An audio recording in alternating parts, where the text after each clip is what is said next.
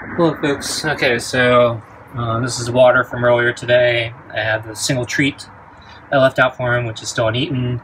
I just put out another food bowl with just a little bit of kibble. It's not a lot, but just enough, if he does come, give him something to eat. And then I have a second bowl at the door, just to kind of lure him, so if he does come, he'll stick around, knowing that there's more. So we'll see if he comes tonight. I'm starting to become a little skeptical, but okay. Anyway, yeah. See you next time. Thanks. Bye. Hey folks, it's another day. It's a little earlier than his normal lunchtime, but not too much earlier. And it's later than I think when I fed him early that other day. That was a couple days ago. Anyway, yeah, he did not come by last night. Food is still there, treat is still there.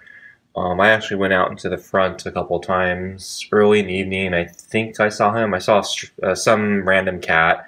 It was dark, so I couldn't really see. It was probably him, though. And yeah, he was hanging out in the front near the sidewalk, and doesn't look like he was really doing anything. So maybe hunting. I don't know. And then I went out a couple other times late in the evening, and yeah, I couldn't find him. So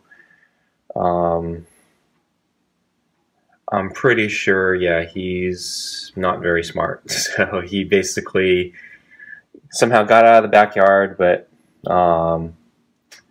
is not smart enough to get back into the backyard the way he escaped, nor the route in that I filmed the other yesterday.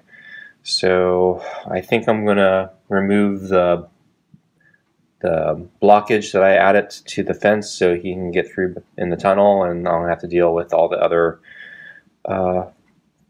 stray and feral cats that also get in there. But yeah, I feel kind of bad that he's like trapped out there, and yeah, but he's stupid. Yeah, he's really given up a good thing. He's getting free meals here, safe area, and he left and can't get back in.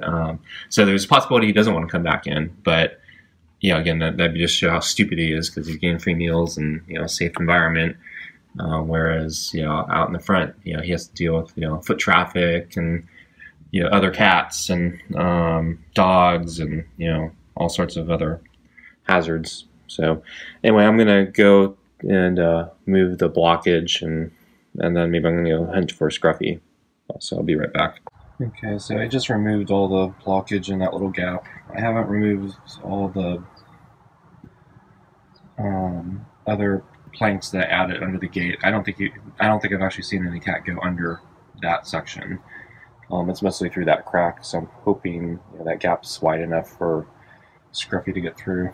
I don't feel like moving the other stuff.